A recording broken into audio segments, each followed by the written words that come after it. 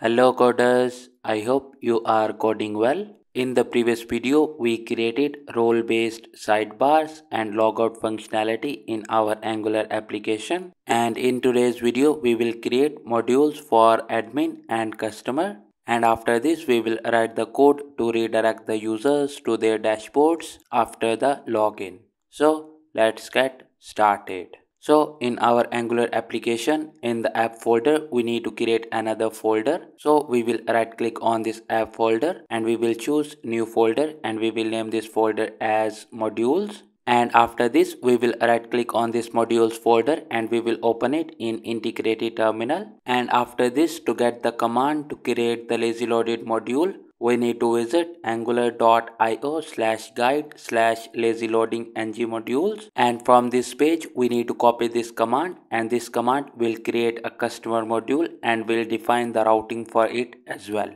Now let's go back to the VS Code, and in the VS Code we will paste this command. And after this we need to create a module with the name of customer. So let's remove the S from here, and after this we will remove the S from the route as well.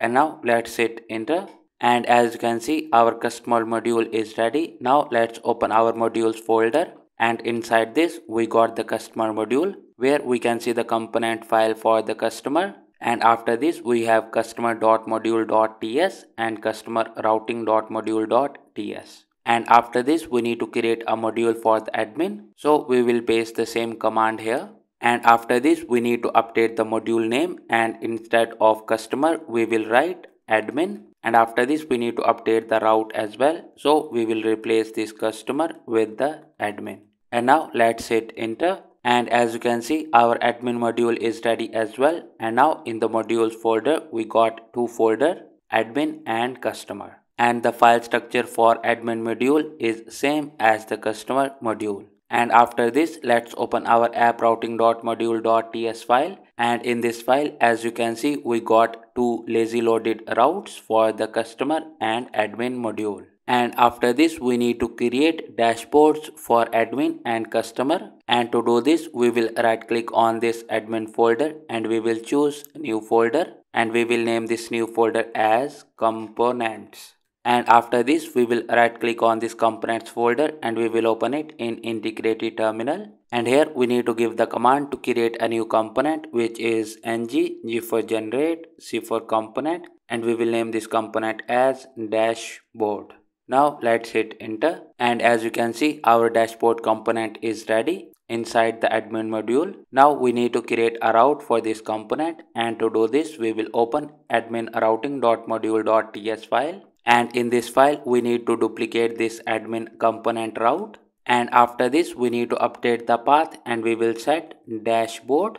And after the path we need to update the component and we will mention dashboard component, and we will import it from components/dashboard/dashboard.component. And now let's save this file. And after this we need to create dashboard component for the customer, so we will open customer module, and after this we will right click on this customer folder and we will choose new folder, and we will name this folder as components. And after this let's right click on this components folder and let's open it in integrated terminal. And here we need to give the command to create a new component, which is g for generate, c for component, and we will name this component as rooms. And as you can see our rooms component is ready. Now let's open customer routing.module.ts file, and in this file let's duplicate this customer route, and for the path let's set it as rooms. And after this we need to update the component and we will mention rooms component. And after this let's save this file.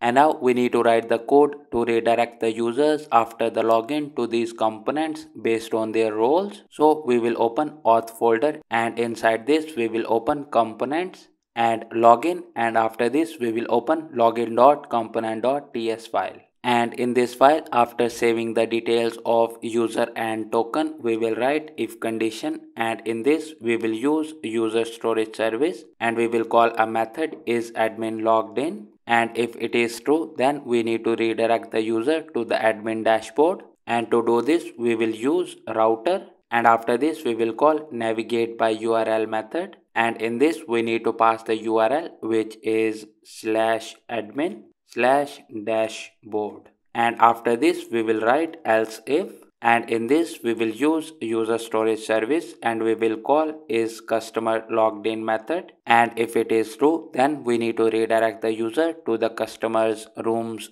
page. So we will write this dot router, and after this we will call navigate by URL method, and for the path we will pass /customer/rooms. And after this let's save this file and let's run our application.